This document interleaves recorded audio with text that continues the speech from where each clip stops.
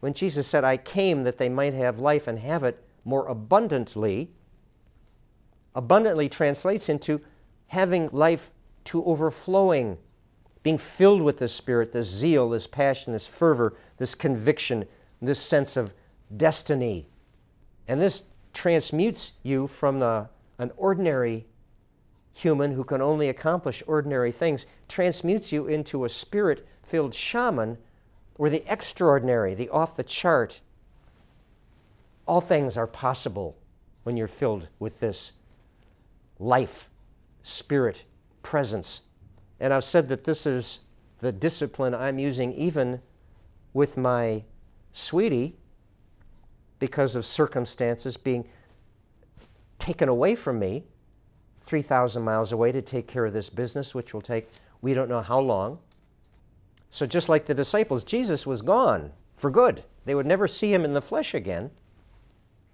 I will see her in the flesh again because that is my certainty, my conviction, our destiny, which I guzzle.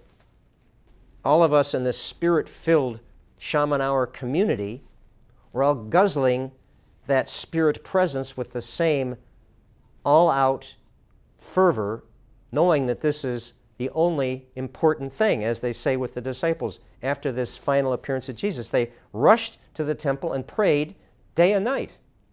They were guzzling the only important thing.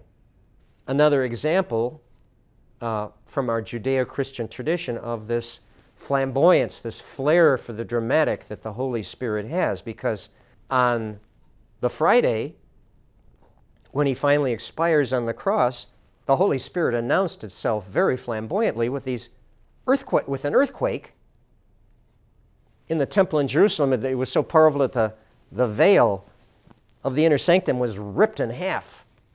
And this earthquake was so powerful it opened the tombs of the saints and they go sweeping up to heaven. So very, very flamboyant. And then another earthquake, of course, on Easter morning, rolling the stone away. So powerful that the stone of the tomb was rolled away and he vanishes. So two earthquakes, very flamboyant, very dramatic. The trademark of the Holy Spirit. You know, the Spirit's around if these kind of dramatic, supernatural, miraculous displays are made evident. That first earthquake, as he expires on the cross, it was dramatic enough that Roman centurion who witnessed this, he was converted on the spot. He says, truly, this was the Son of God. Everyone thinks it's a false prophet. He failed in his mission. He's mocked there on the cross. The Roman centurion, he's just an objective observer. He wasn't a believer. He was converted on the spot. Truly, this was the Son of God. He was made to believe by his irrefutable direct experience of the source's presence